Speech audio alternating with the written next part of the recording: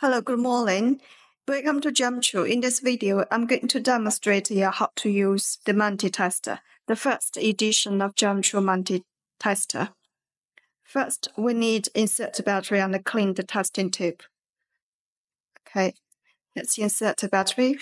For the battery, we highly suggest you to use the pure side 9-volt battery. This testing video, I'm using the rechargeable battery for us.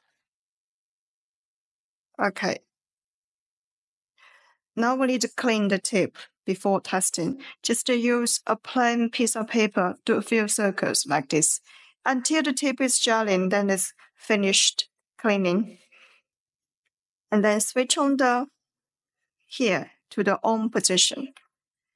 This will take about 18 seconds for the tester to do the self-calibration. So in this time, we can clean all the stones you're going to test.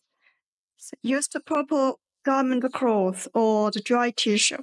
We would suggest to use the proper GemTrue diamond cloth. It's special made for gemstones and diamonds. And clean the stones.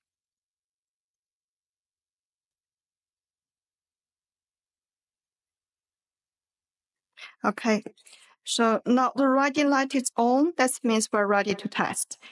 Before testing, we need to make sure that the fingers are holding two metal plates. One is here, one is this side, and hold like this.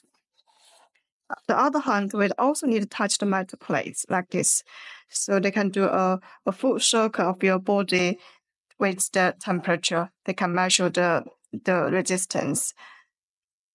So this one is nothing. That means it's CZ or glass. This is CZ. If it's diamond, then it shows diamond here in the blue light. This is diamond. If you accidentally touch metal, then they will show orange. This is the metal alert. Diamond is blue color. Okay, if it's Moissanite, they will show green color. This is Moissanite here, and this green color here. This tester also have extra function for UV light. So if you need a switch on here, it's the UV lights.